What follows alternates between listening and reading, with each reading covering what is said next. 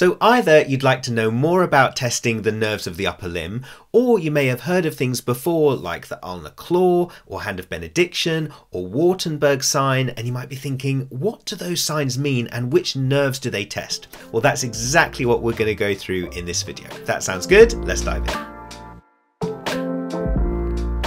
Hey guys, I'm Khalid, welcome back to Clinical Physio. So in this video, I'm going to be taking you through some key signs and tests that you can use if you suspect that your patient has an upper limb nerve injury. So let's go through some of those, starting with the ulnar claw. So the ulnar claw. So this may look a little bit like this in practice, whereby your patient has hyperextension at the metacarpophalangeal joints, and they may have some hyperflexion or some excessive flexion at the interphalangeal joints of the fingers, particularly the fourth and fifth fingers is what we're looking at here.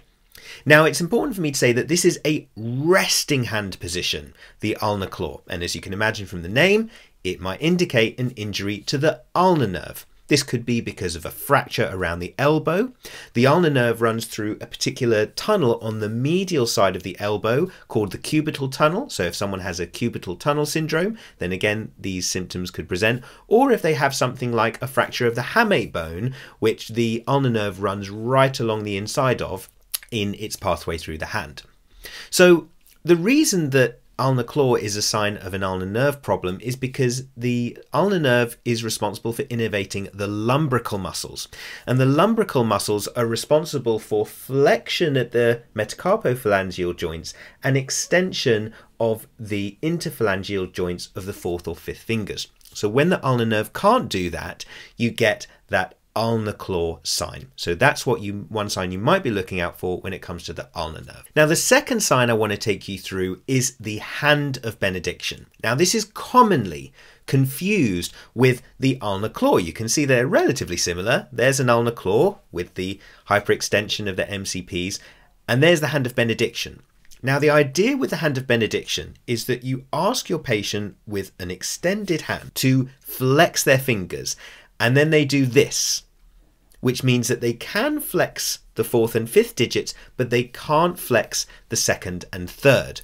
This is a sign of a median nerve problem, and specifically, it's an active test, whereas the ulnar claw was a resting hand position. The hand of benediction is an active test. Their hand's in this position, and we ask them to make a fist. So someone might present with a median nerve problem if they've had a fracture around the wrist, or if they have something like carpal tunnel syndrome, which is a compression of the median nerve in the anterior portion of the wrist. Now, the reason that the hand of benediction is an indication of a median nerve problem is because it's all to do with the inability to flex the second and third digit in order to make a fist. Now, that's because the flexor digitorum superficialis muscle is innervated by the median nerve, and that controls flexion of all the digits. However, when it comes to a second key finger flexor, flexor digitorum profundus, the second and third digits are controlled by the anterior interosseous nerve, a branch of the median nerve, whereas the fourth and fifth digits are controlled by the ulnar nerve. So if someone has a median nerve problem but the ulnar nerve is okay, they might be able to flex the fourth and fifth ones, but they may not be able to flex the second and third ones. And that's why the hand of benediction is specifically a median nerve sign as an active test, rather than the ulnar claw, which is a resting hand position. So next, Wartenburg sign, which is also an indication of an ulnar nerve injury. So the idea with Wartenburg sign is we're going to ask our patient to rest their hand flat on the table. The examiner is then going to passively abduct all the fingers so that the hand is in a fan shape. We then ask the patient to bring all their fingers back together, to adduct the fingers.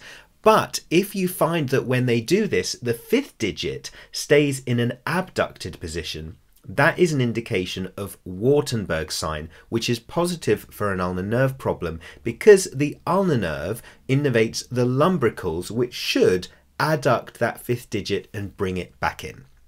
So that's Wartenburg Sign. Now, other signs you may see with Wartenberg Sign or ulnar nerve palsies in general is things like wasting of the hypothenar eminence on the medial side of the hand, or potentially guttering, which is where you see extensive wasting along the dorsal surface of the hand in between the fingers. So those are some other things to look out for with ulnar nerve palsies in general. So the other sign I would like to show you is Froments Sign, which is used to test the ulnar nerve as well.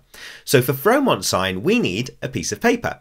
So the idea with Froments is that we ask our patient to keep a pinch or pincer grip of their thumb and second digit. We then slide a piece of paper into that space, and we ask the patient to keep the piece of paper in exactly the same place. Now, what this is going to require is adduction of the thumb, adductor pollicis muscle use, which is innervated by the ulnar nerve.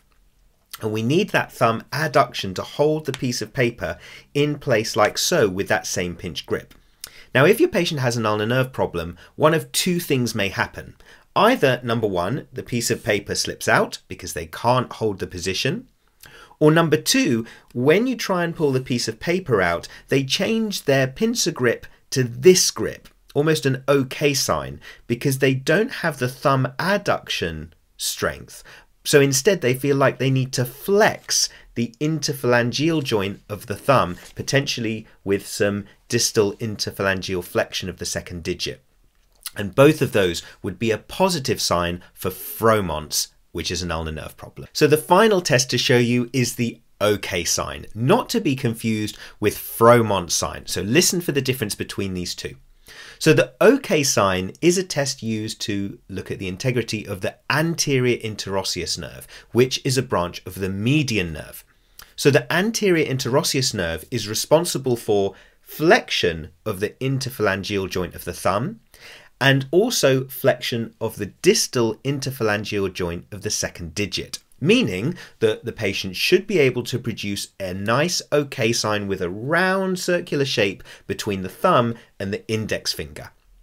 If your patient can't reproduce that, either because they can't get the two surfaces together, or perhaps because they, instead of a nice round shape, have more of a pincer grip shape, that might indicate that they can't do an OK sign because they have an issue with the anterior interosseous nerve. So guys, I really hope you've enjoyed this video and that it's helped you make sense of those key tests and how you can test those upper limb nerves in practice.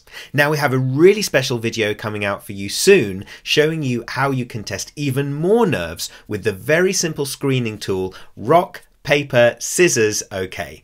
And when that video comes out, you'll see it in the top corner here, where you can click on it and watch it as many times as you want to learn that really simple screening tool.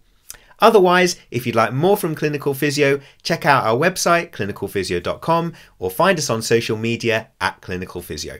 I'm Khalid. Thank you so much for watching. See you really soon on Clinical Physio.